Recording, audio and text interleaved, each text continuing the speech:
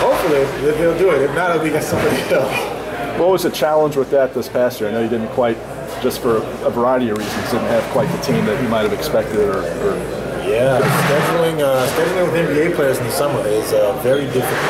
Very difficult. So we had 15 guys at one point, and then 2 guys at another point, and we were like trying to get everyone there. But I was just happy we were able to finally get the game off the ground, kind of proof of concept, and then hopefully we can do it in the years to come.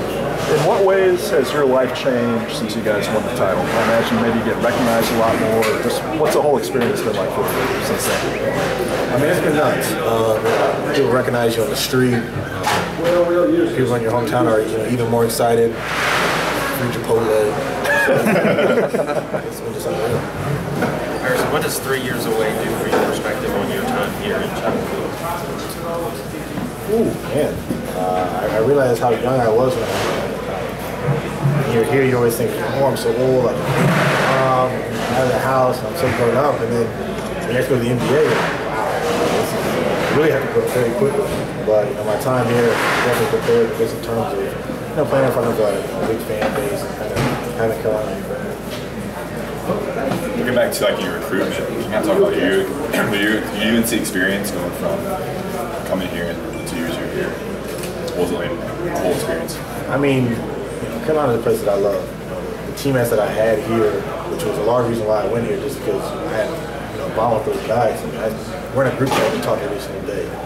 That bond extends beyond basketball, extends beyond Carolina. And to be able to have that connection, and look around and see other guys in the school that don't have that connection, it's special. It's a very close family. I just love it. Which guys are you still in touch with and talk with?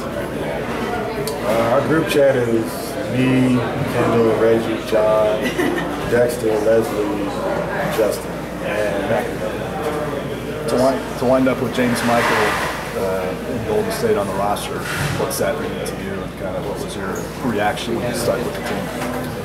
Oh, I mean, that was great. And just to, obviously I know the whole draft experience didn't go how we wanted it to, but he continued to work, he got better, he made the team. I just told him, you got something special here, man. So the fact that, you're able to be here and you're able to experience this too, it'll take you a long way in your career.